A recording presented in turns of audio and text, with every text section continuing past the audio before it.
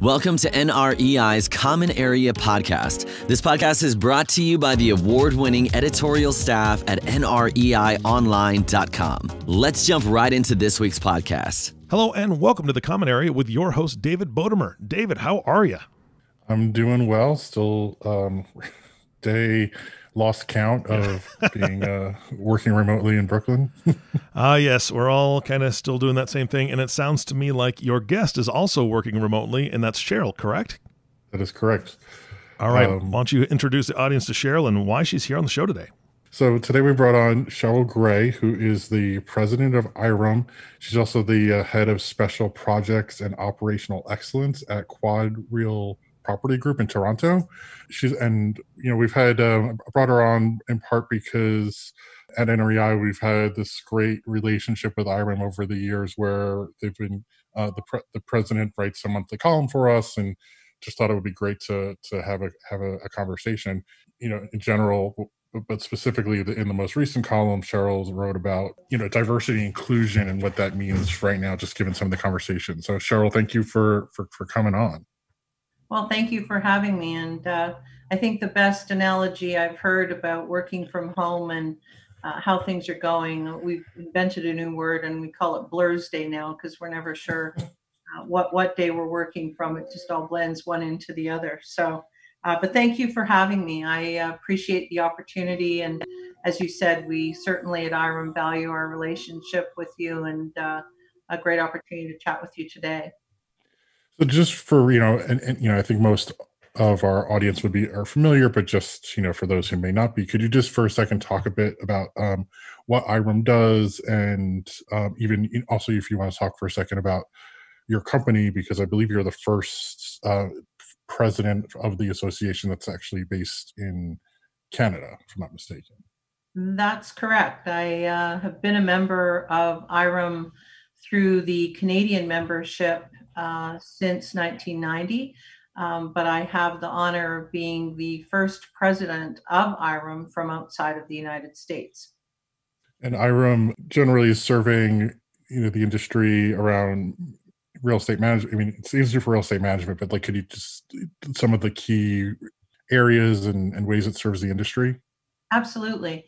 The Institute of Real Estate Management is really founded around education for real estate management professionals. And we were founded in 1933, actually in Chicago. But the mainstay of our institute is that we are a group of professionals. So individuals are our members, constituting a professional association versus, say, a trade association. So the mainstay is our certified property manager designation. We also have several other accreditations that represent different areas within the real estate management community, such as accredited resident manager. We also even have organizations which we will certify as accredited management organizations. The joy of IREM today is that we are representing approximately 42 countries around the world, but we have very key active groups within Japan, China, South Korea, and Africa. We've been a long relationship with Russia, and our longest standing one is, of course, Canada. We've had an association with IREM where through the Real Estate Institute of Canada, we deliver the educational programs and chapter engagement for our members. We do have about 20,000 members around the world.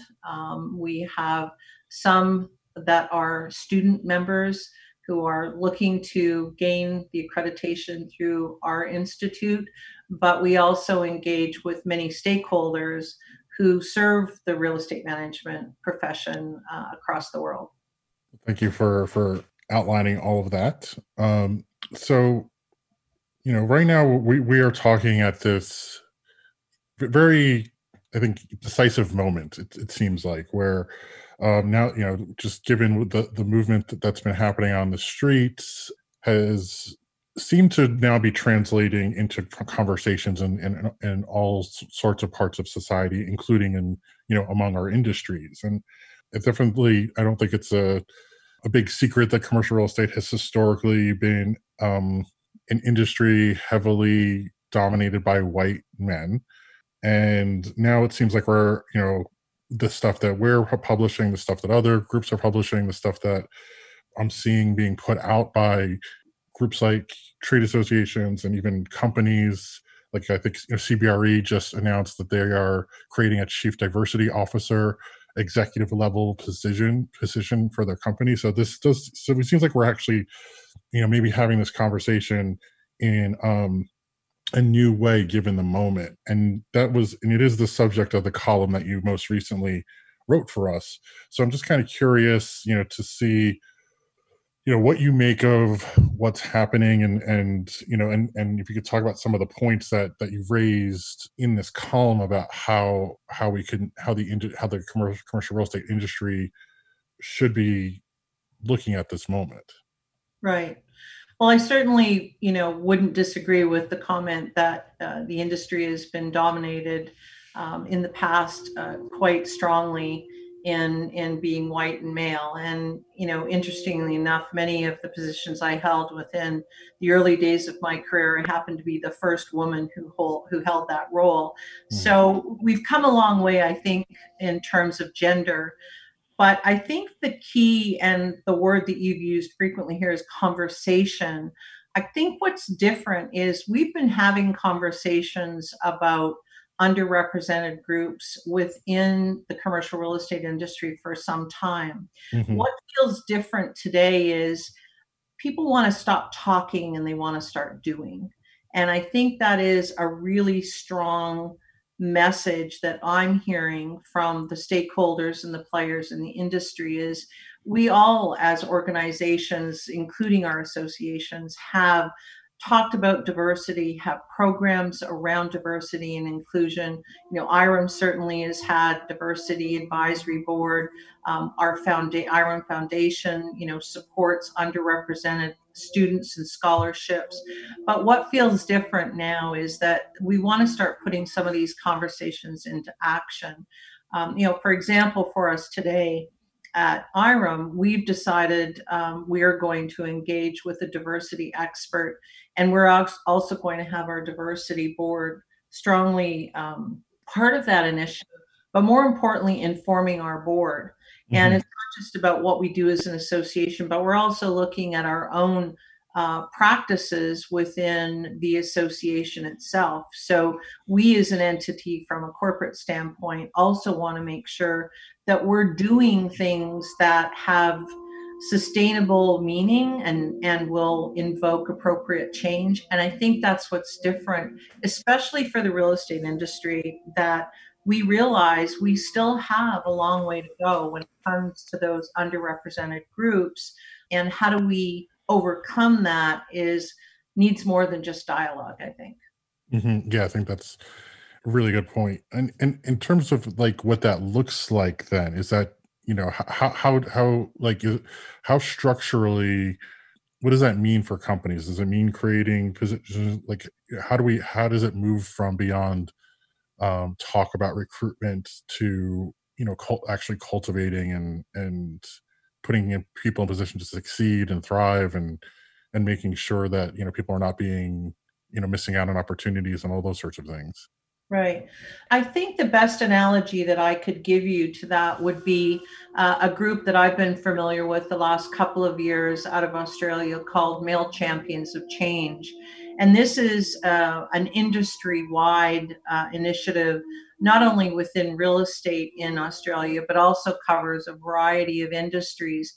And rather than women, it was about gender equality, rather than women trying to help women move up, the recognition was that if the C-suite, which is typically male dominated, is not part of that and is really actively engaging in making sure that there's meaningful effort, whether it's pay equity or promotions, that its likelihood of success would be limited. They started with, I think it was 8 CEOs when the program launched in 2010, and there's over 30 participating. And it will be interesting to see if you take that and stretch it out and include diversity, not just gender equality, and that kind of a dialogue, that we couldn't do something similar here in the North American market. And when I look at all of the communication that has come out from various real estate firms of global scale, that I think there's an opportunity for us to engage those C-suites, and as an industry, but also as an association, being the IREM president, that we can help advance those conversations. The power of our collaboration with so many other associations, through IREM and NAA and many others. We have a large work group that is about 35 related associations all around real estate. And you think of all the different facets of real estate. There's development, there's construction, there's architecture, there's property management, there's leasing. We intend to try and use those opportunities where we speak with others and collaborate with others, so that we aren't working in silos. And that will be the power of what I think we can bring as an influencer, as an association, and couple that with the energy and the dialogue coming from the C-suite from many of the firms. I know what I'm hearing is we want to do things. The how part, I don't believe we've all got the answers for, but the fact that everyone is listening with intent to create action around this was something that to me was a powerful statement, because it really feels as if the dialogue that's going on generally now is only the precursor to what action could come.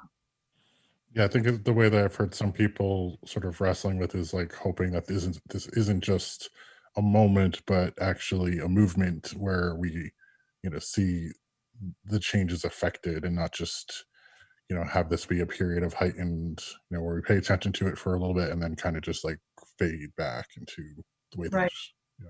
right. Um, I think one of the important points you also make in the article you wrote is that this isn't also just simply about a moral argument around we need to diversify just to make people feel better, but that actually there's a lot of concrete evidence and studies that point to diverse teams being more successful and more productive. So this is both about giving underrepresented communities opportunities, but it's also good for companies to be doing this and industries. Absolutely. There has been enough study done on it that there's certainly proof that the more diverse a group, whether it's from your board level or your employee group, that you have better outcomes. And I think the question that I would ask myself is that if we're and you've heard people say, if the answer to everything you do is yes, and everyone's like-minded, it doesn't move you forward too much. And there's a lot of voices at the table, and you think of as a woman, I've been told, you need to lean in, you need to be part of the conversation, which gives you the impression that we weren't welcome at the table, we weren't feeling welcome at the table. And diversity and inclusion, which is the key word, inclusion, is everybody needs to feel welcome and to be at the table and have a voice. And that's where the opportunity, I think, is to be more innovative, creative, and ultimately improve the bottom line. The difference is we need to make sure we have an organization, whatever that happens to be, actually embraces that diversity and inclusion, and does positive outreach to ensure that those things occur. You have to embed that in the way that you do business, and it has to be more than just having, say, a diversity policy, or a non-discrimination policy, whatever you may call it. The challenge I believe that we have at this point before us, that has a lot of energy and attention, is that clearly, even with all of these things in the majority of businesses, even outside of real estate, it hasn't been enough. And that's the part that I think everyone's recognizing, is we need to make sure that, intentional or not, whatever is systemically broken within the infrastructure of the organization or society, needs to be considered in a different way. And I think the final thing I would say on that is that I don't know that there's going to be any one right answer, but I think beginnings of what we're seeing is it's almost like, okay, this is enough. We now need to stop doing whatever it is we're doing, because clearly something is broken, and it needs to be fixed. And that energy, I believe, is what we're starting to see come from so many groups. Another thing that I've been trying to grapple with, and I'm not sure if well, I mean, I'll just ask the question, we'll see. But another thing I'm thinking about is that real estate at the end of the day is also, so we're at one point we're talking about bringing people into the industry and then putting people in positions where they are included, and then also can advance and thrive into positions of leadership at companies.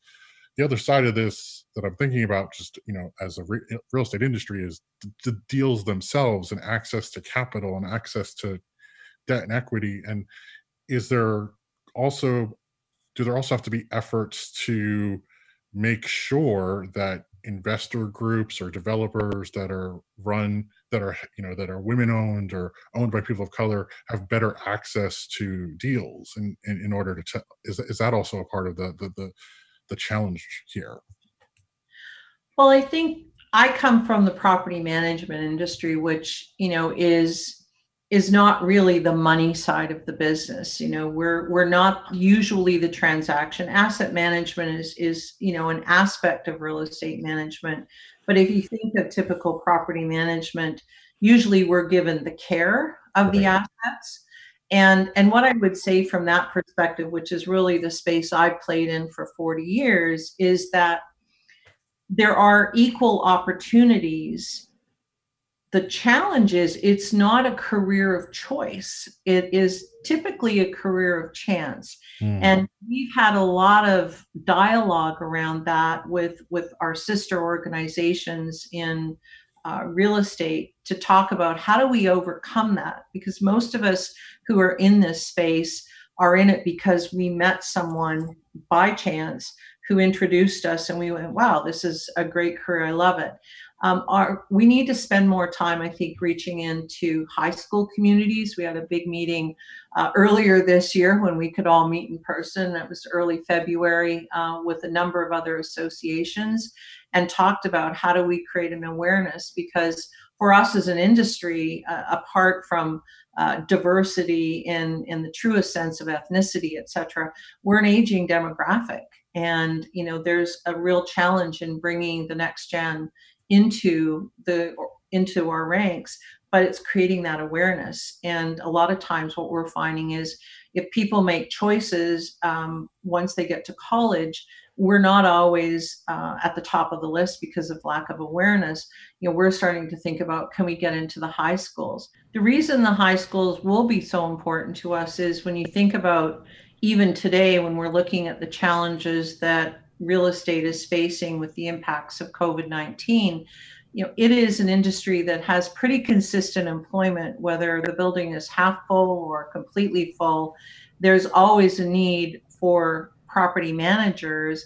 And more importantly, usually in the times of crisis, you need us even more. We become more essential.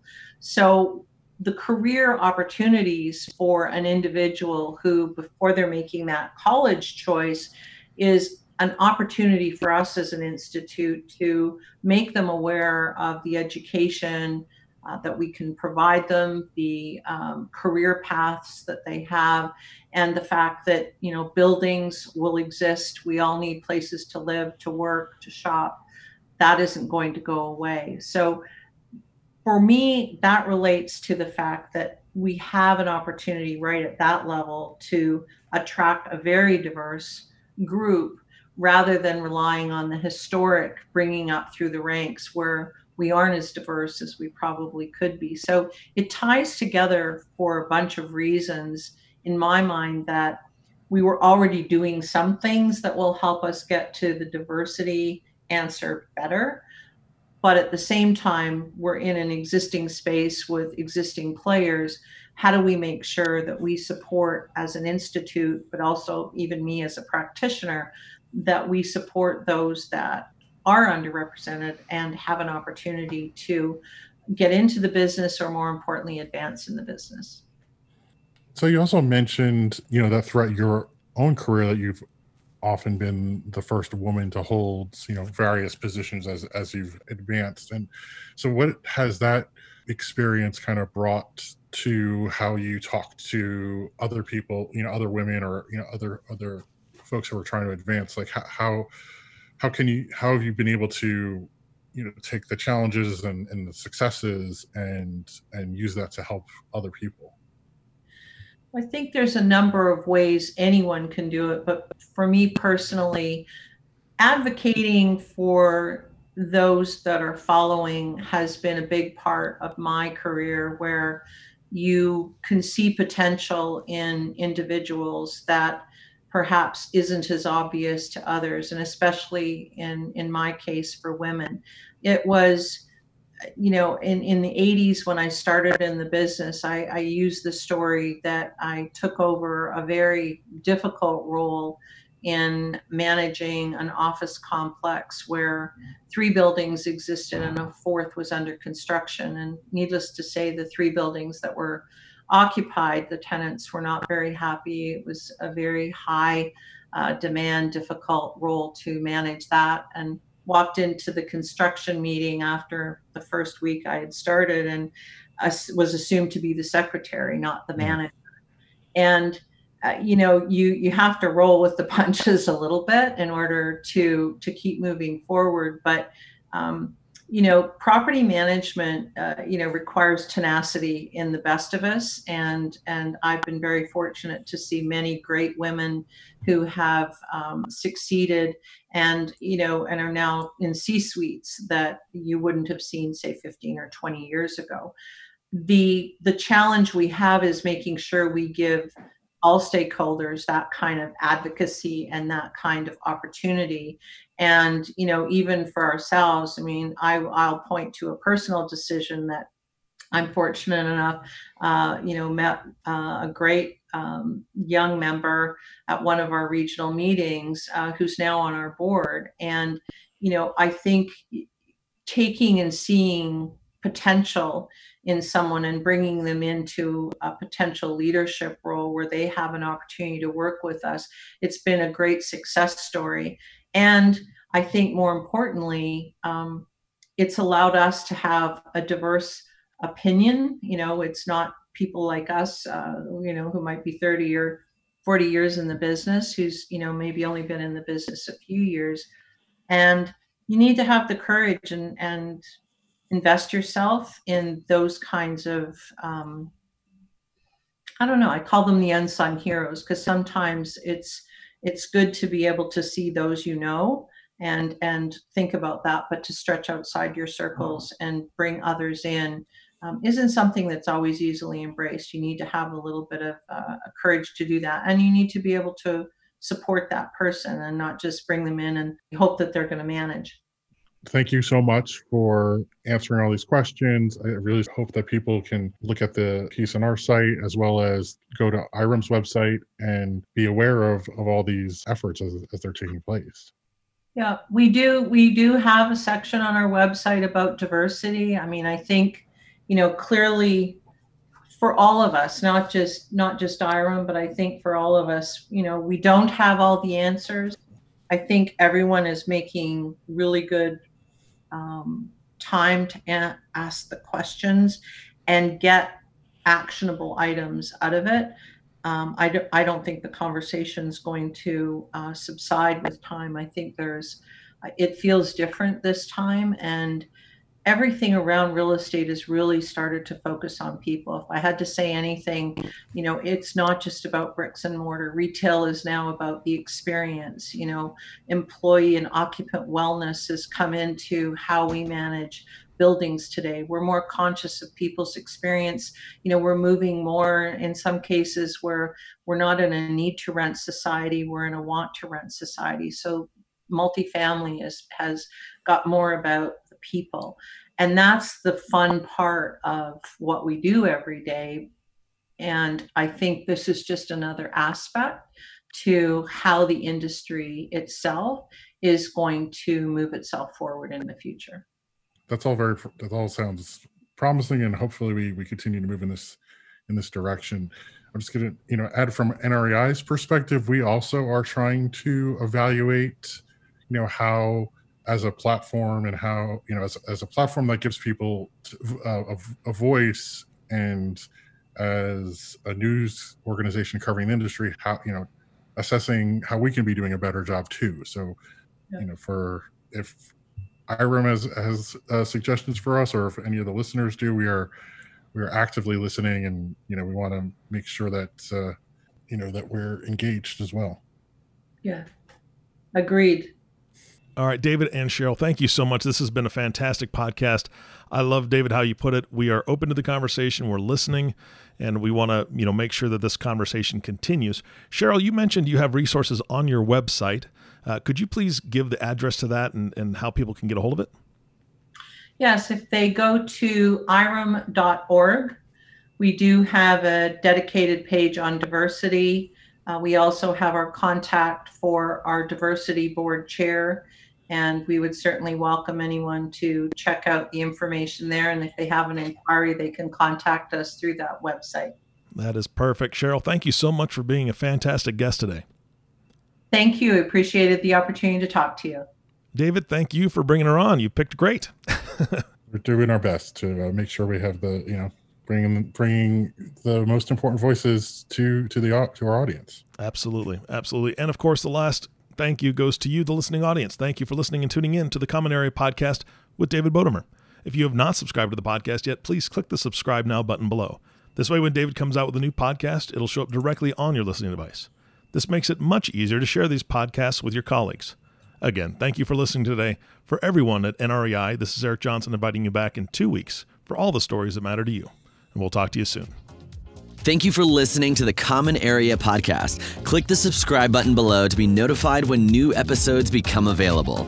The information covered and posted represents the views and opinions of the guests and does not necessarily represent the views or opinions of NREI or Informa. The content has been made available for information and educational purposes only.